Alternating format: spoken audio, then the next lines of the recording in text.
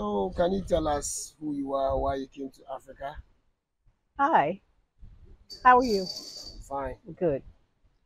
Well, Africa is like the lifelong dream. My name is Denise McNeil. I'm from Houston, Texas. And I've always thought about being here on the continent. So I wanted to explore Ghana because my ancestry is here. So, ma'am, you have something to tell us? Yes, Maybe if you can introduce yourself to us. yes. It's good to see you again, a Wow. second time around. Yeah, thank you. My name is Carol. Wow. I'm from Los Angeles, California. And the reason why I'm here is for two reasons. First of all, my sister, who invited me to come and share with her. And also, I used to live here in the 60s when Kwame Nkrumah was president. And I have not seen Ghana in over 40 years. So this gave me the opportunity when Denise invited me to come here, gave me an opportunity to go back and see all the places that where I lived.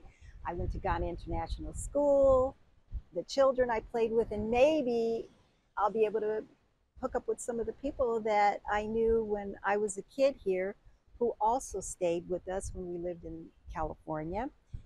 And my mother did research. Her name was Rosa, and she wrote a book.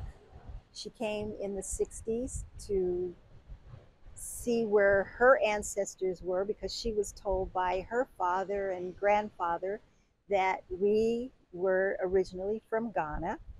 And so she wrote a book called River Face Homeward, and that's the name of her book.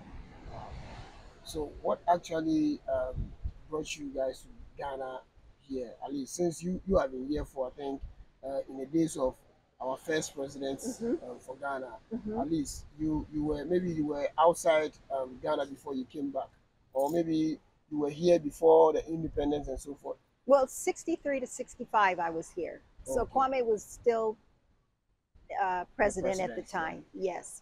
And so when Denise was researching Ghana and she invited me to come, I said, oh, this will give me an opportunity. I can come back and see my roots as well. Wow. So that's why I'm here a second time. So who brought you to Ghana? Was it Denise who brought you to Ghana, or you brought Denise to Ghana? No, Denise brought me. So how did you get to explore Ghana? Well, I have an unusual story about Ghana. I met some people from here when I was living in Bangkok, Thailand. And I was already interested in the continent. But once I met the people in Bangkok, they shared a lot of information with me about Ghana. And they told me a lot about African Americans who were living here. So that made me more interested to coming here.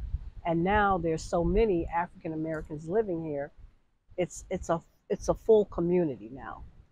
So it was intriguing to me to learn more about Ghana, to actually see it for myself.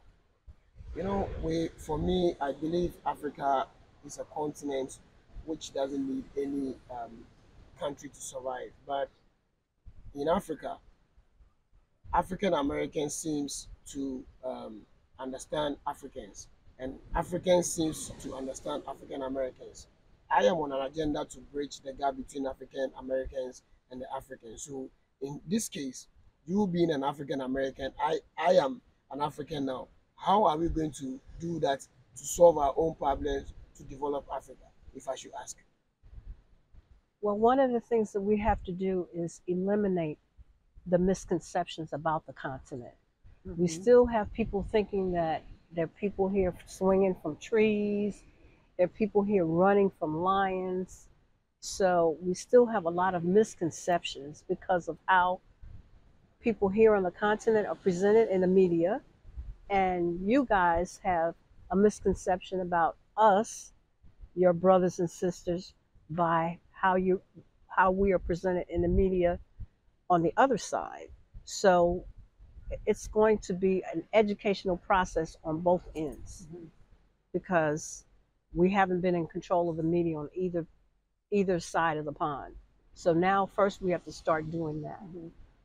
Then the next thing that can happen is that we can bring all of our skills and talents that we have to share with the people in Ghana and start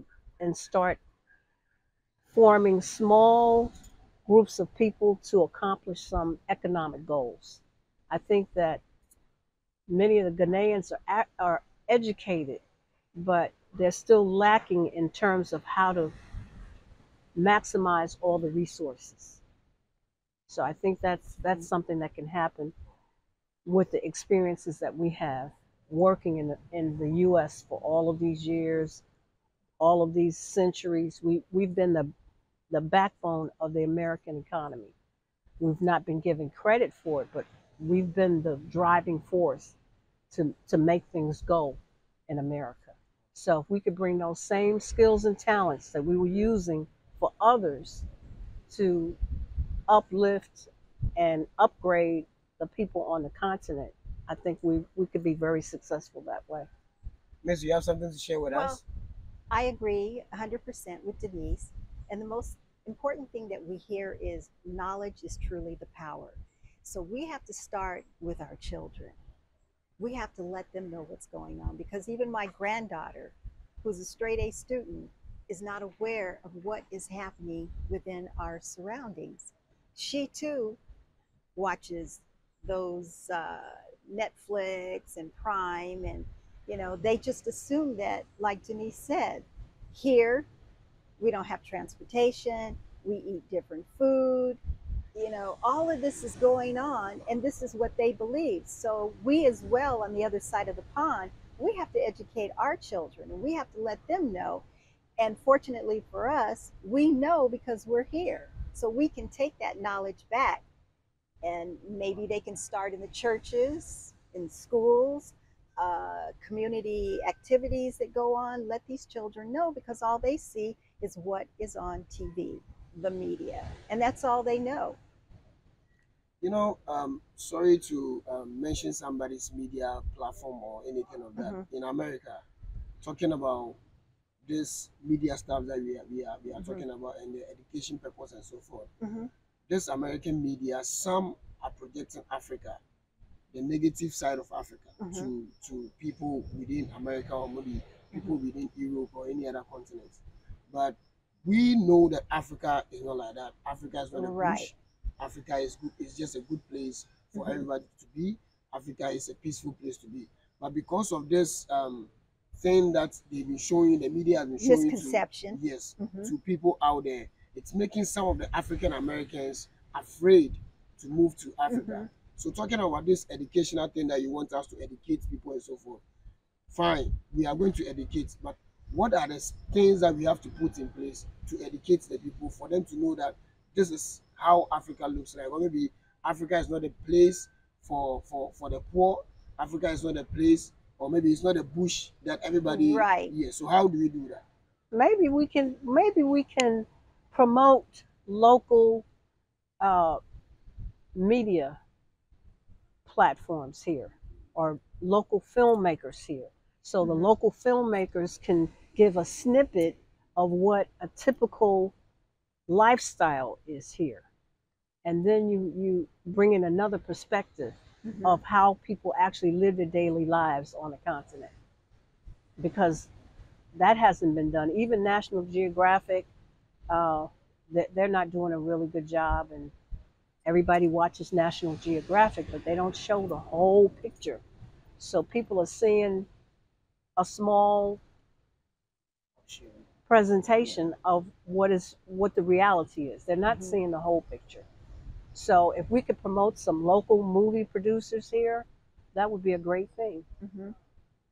Like what they did Yeah. a week or so ago. Okay. At Right. a screening in Accra, The right? screening in Yes. Accra. But here is the case.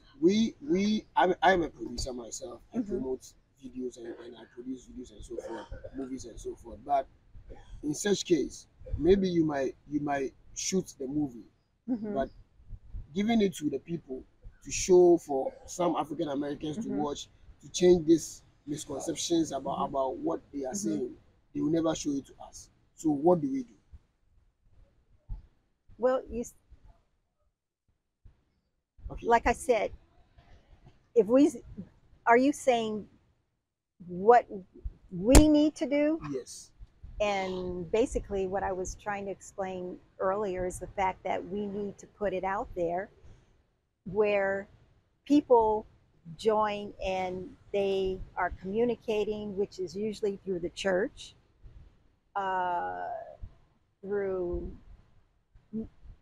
I could say media, but Social clubs social clubs, and anywhere where people gather. right? So it doesn't have to be like a million people. It can start with 10, Mm-hmm. and then 10 can grow into 20, and 20 can grow into Mm-hmm. 100.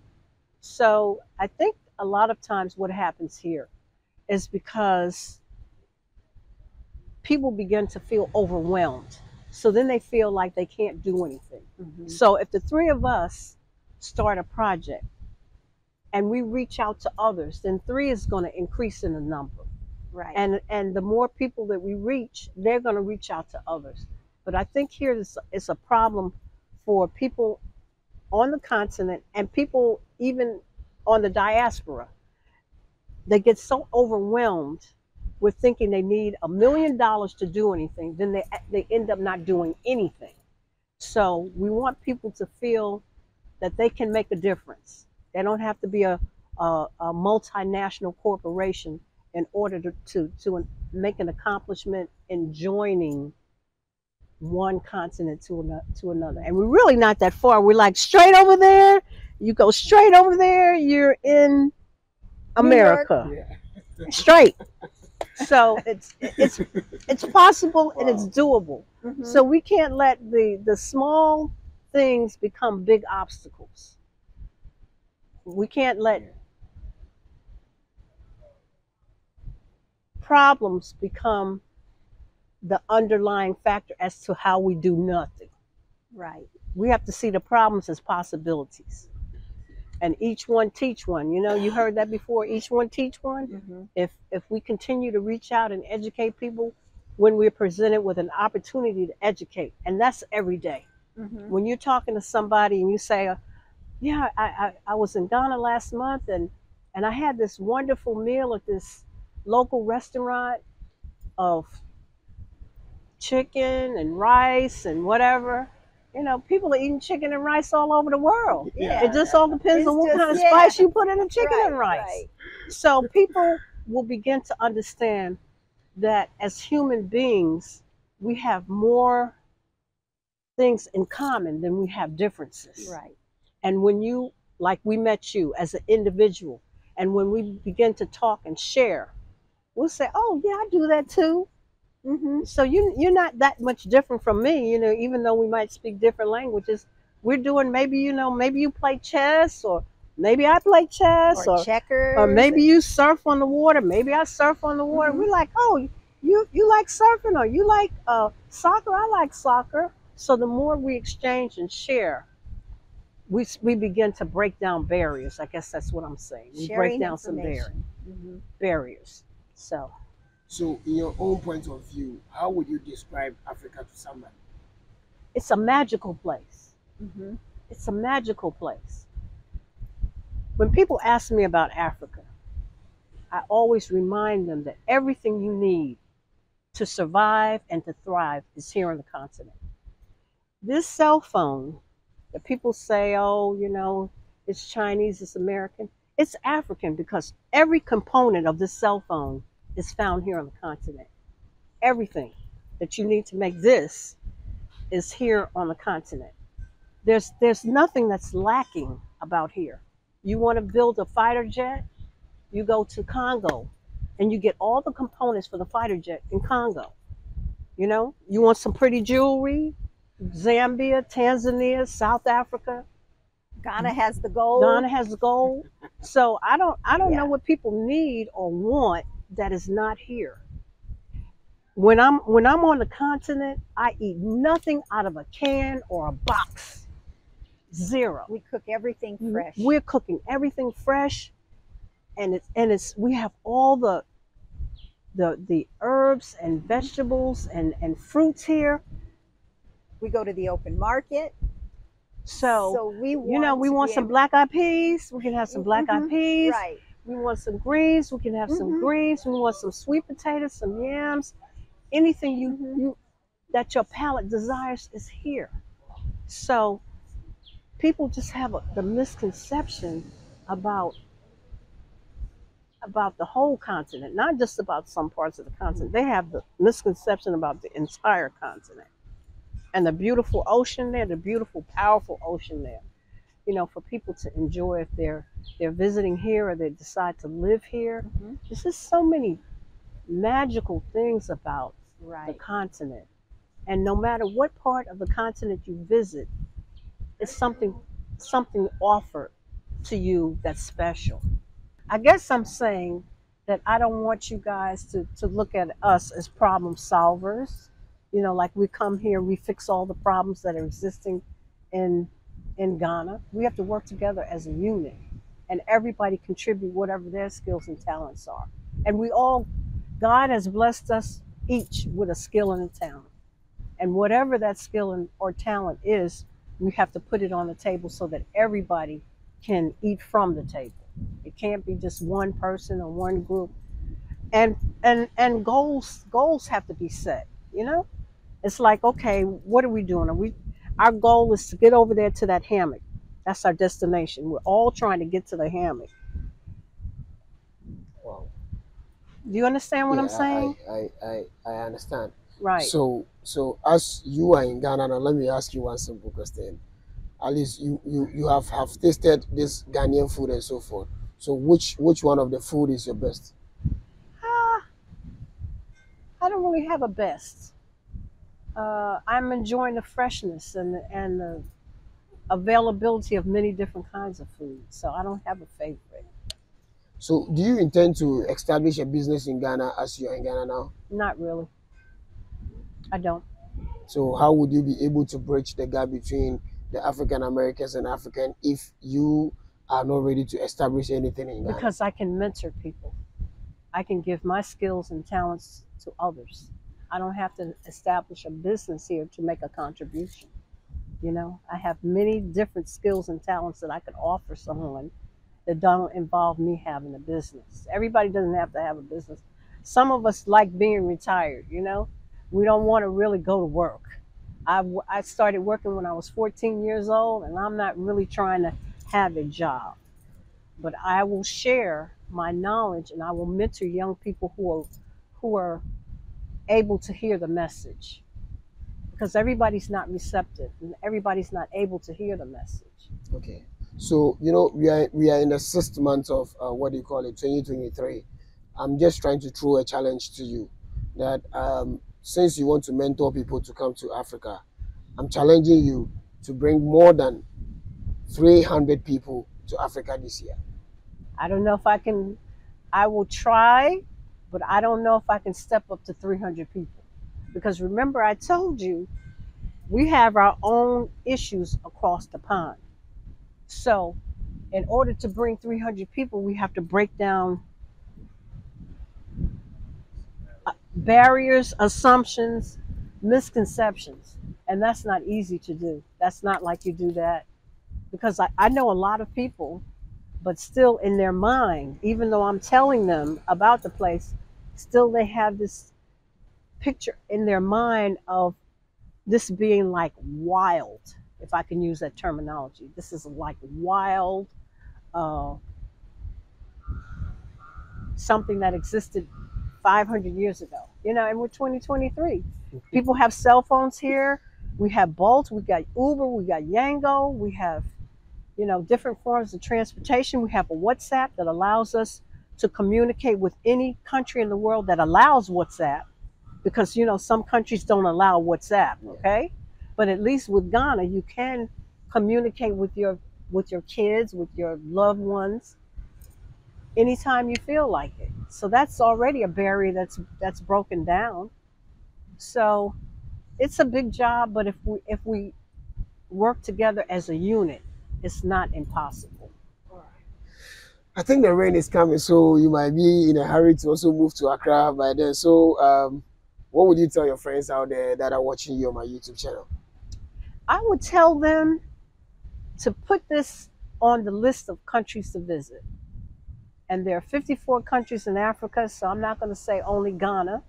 I would say come visit a couple of countries and you select your own favorite.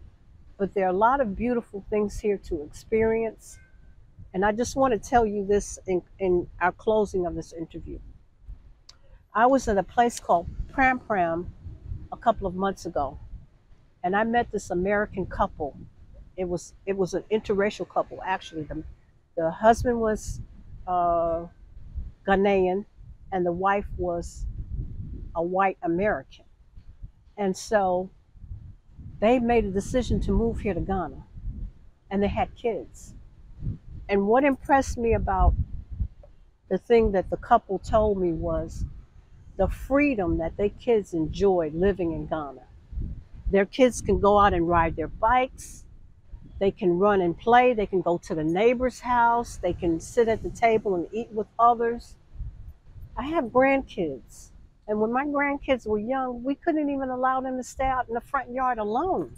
It was dangerous. And we were in a supposedly safe residential community. So if you have kids, this is a place where the kids can be, they can enjoy being a child here in Ghana. Wow. We don't have that. It's like a luxury for us over there. You know, it's a high degree of crime. It's a lot of hostility. The people are angry. Even if you want to just greet somebody or befriend somebody, everybody's like pushing you back, pushing you away. But the people here have a good heart. I'm not saying it's a perfect place. I don't believe there's any perfect places. But the people here have a lot of compassion for others. And they show you a lot of love.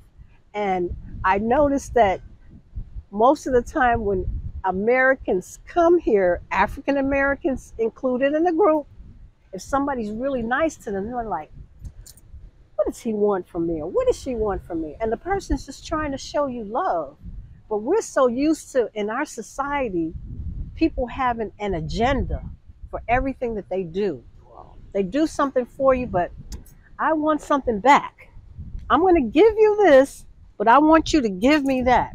They don't just give you things with a pure and open heart. And I see that as such a blessing in Ghana because the people can show you compassion. You know, if I fall down on this concrete right now, somebody will run and they will help pick me up.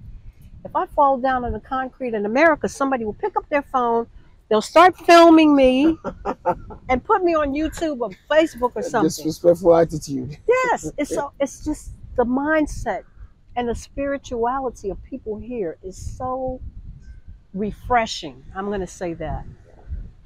And you have to keep in mind with these obstacles that people face here, that Africans were the original people. They were the inventors. They were the scientists. They were the doctors. They were the astronomers, the astrologists.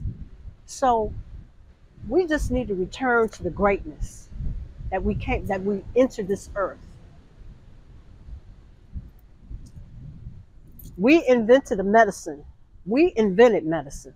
So why are we sick? I'm just asking the question. I'm just putting the question out there. Wow. We invented medicine, so why are we sick? Because we got off the path. Yeah. We let somebody else convince us that our knowledge and our medicine was not the best.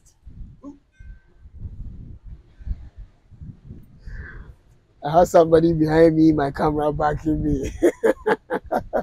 Well, you know, if you understand history,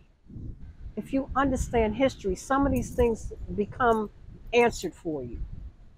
Wow. Yeah, we used to be very confident, very self-sufficient people, but we fell off the wagon some kind of way. And now we find ourselves in a position where others have placed themselves above as superior to us. Wow. And we believe it. We believe it. Because we don't have the confidence, right? We talked about confidence. Yeah. You don't have confidence, people can do a lot of stuff, and you have to know your value. That is it. You got to know your worth. Because if you know your own self value, nobody can take advantage of you. Yeah. Yeah. So.